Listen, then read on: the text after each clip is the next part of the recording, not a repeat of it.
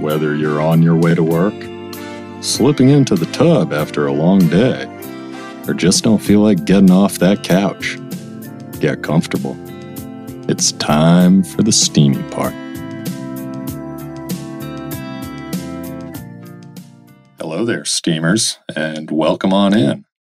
So today's steamy part comes from I Want You to Want Me by Erika Kelly.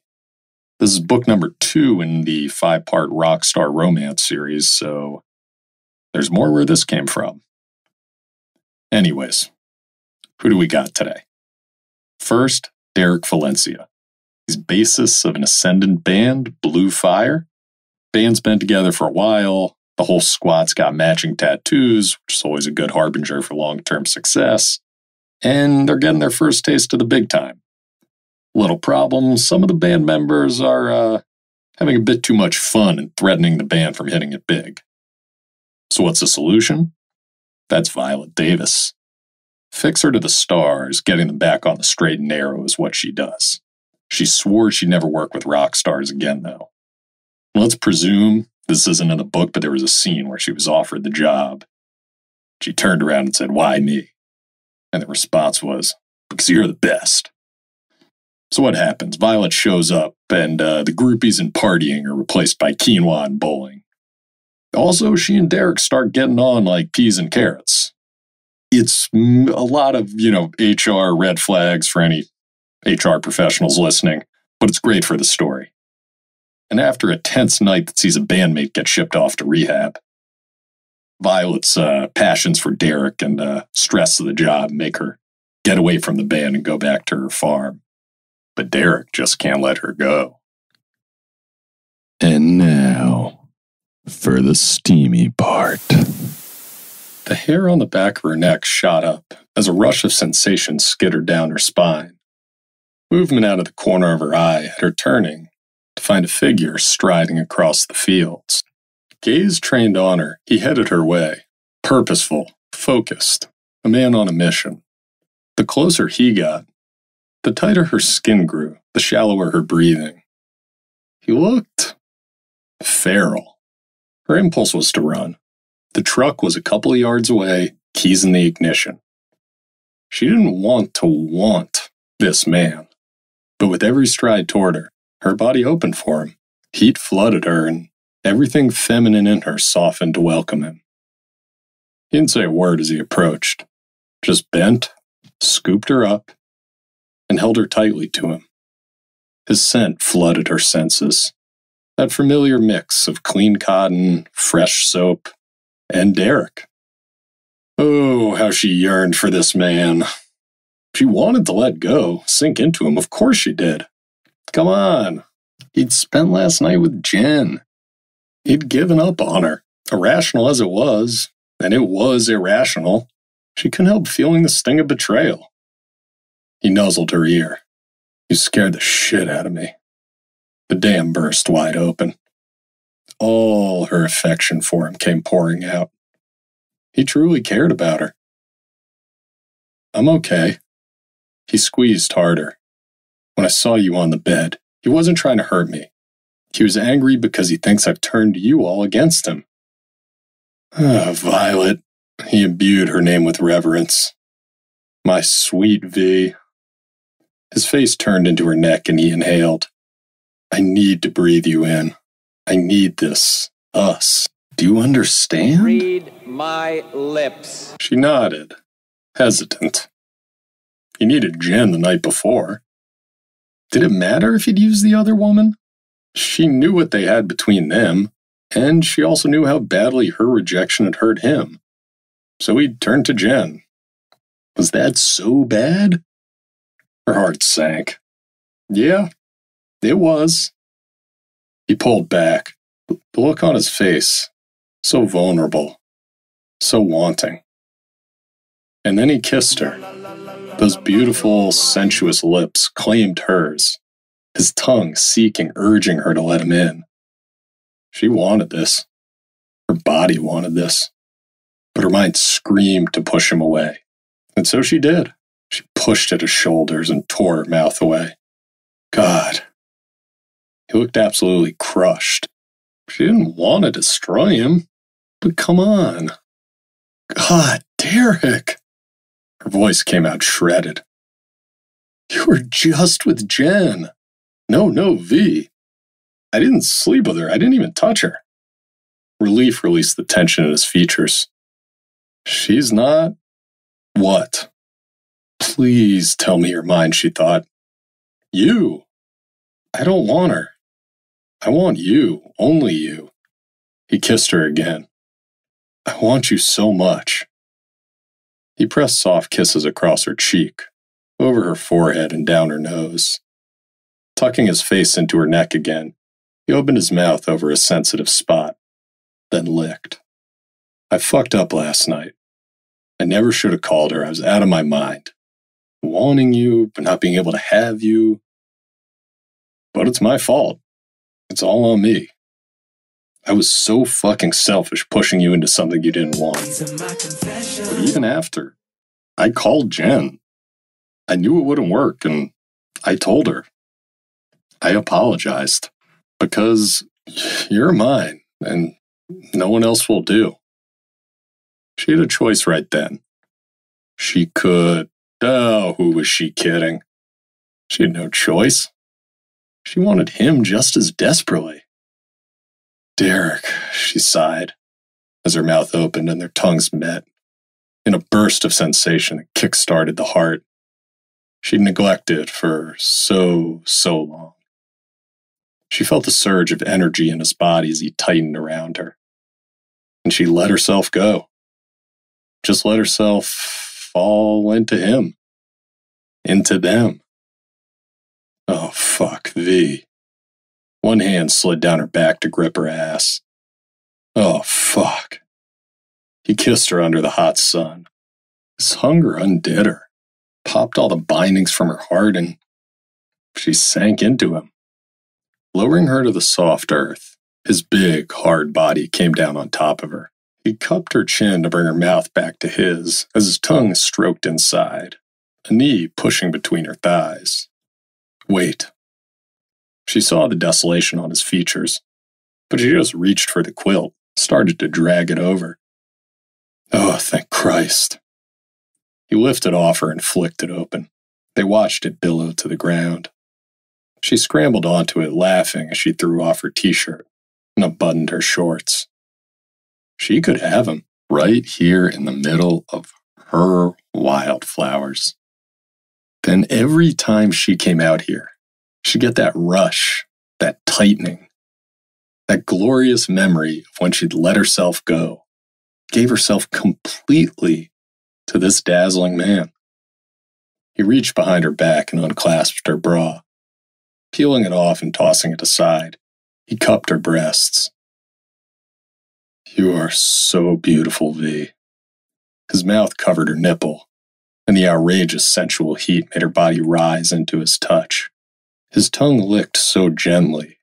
Heat poured through her, melting her. She grabbed the back of his head, holding him in place. I've never wanted anybody the way I want you. His thumb flicked over her nipple and he moved down her stomach, pressing open-mouthed kisses over her heated skin. Tugging off her underpants, he tossed them. One finger delved between her folds and he moaned, eyes closing. His hips thrust, his erection pressing into her hip. Sensation rode through her, so hard, so heady, she didn't know what to do with herself. The faintest ocean breeze fluttered across the flowers, offering a hint of cool on her blazing hot skin. Her fingers sifted through his silky hair. She could hardly believe Derek Valencia had come for her, was here, loving her like she was a feast. His kisses sucked at her skin, each one placed hungrily, confessing his insatiable need. The slide of his finger along her slick length made her bones turn liquid, desire streaming through her. When his fingers circled her clit, the crack of pleasure hit with such intensity. Nothing had ever felt so good. Fuck, V, look at you. He shifted down between her legs, his shoulders nudging them apart, and then his tongue was on her, swirling deliciously around her sensitive nub. Her body turned hot, electric. He loved her so ardently she wanted to cry. No one had ever wanted her this badly, ever. No, that wasn't it at all. That wasn't what had her in such a state. It was her. She never wanted anyone so badly, so wildly. Her body just opened for him in every way.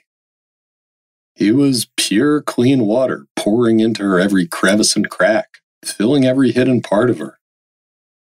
Tension quickened, tightened, flicking a thumb back and forth over her nipple, and when he gently pinched it, her hips shot up. Desire burst deep within, setting off electrical explosions. She didn't think she could take it anymore. It was too intense. She needed to crest, break, but it didn't end. All her senses engaged, and she felt everything. The lusty caress of his hand on her breast, the swirling lick of his tongue on her clit, the soft, frantic brush of his hair on her inner thighs.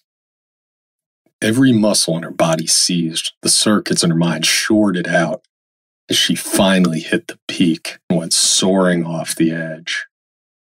"Derek," she cried, holding his head tightly against her, rocking her hips, riding out the most intense orgasm of her life.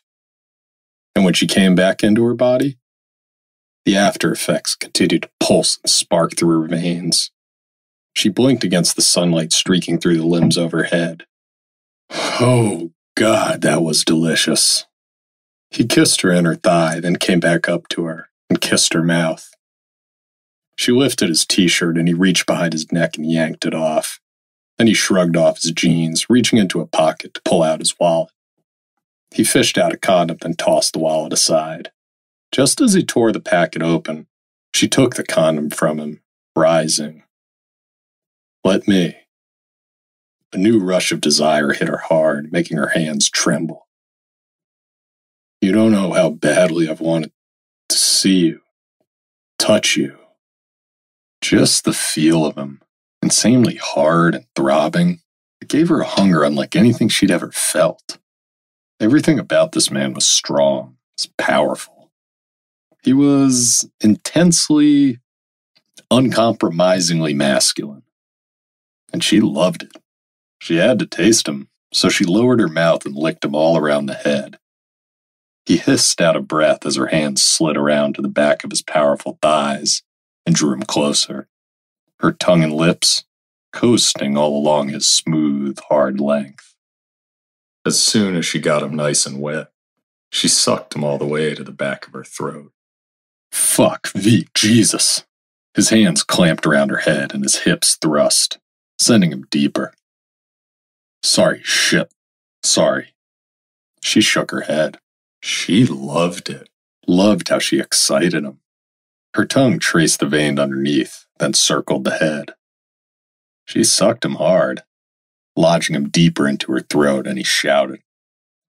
Fuck! He pulled out, snatched the condom from her, and then eased her onto her back. Clasping her hand in his, he brought it over her head as he stretched out over her, his erection gently prodding at her opening, slipping between her folds and sliding deliciously along her length. As if she wasn't ready enough for him.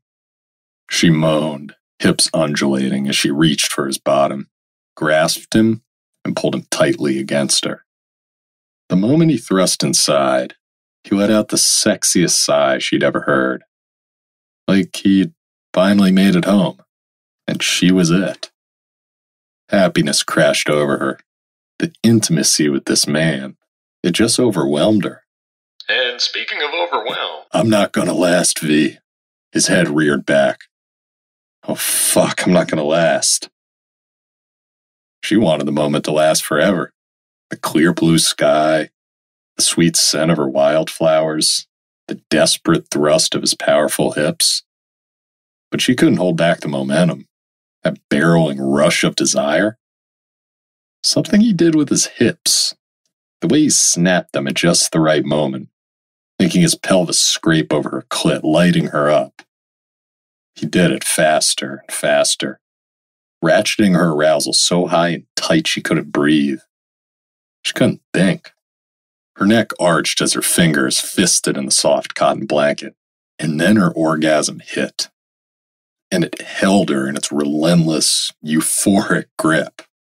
She pulled her hand out of his and her arms came up around his back, her fingers digging into his skin. She needed him close, closer, as her feet braced on the ground, and her hips rocked up hard, meeting his slamming thrusts. He buried his face in her neck. Oh, fuck.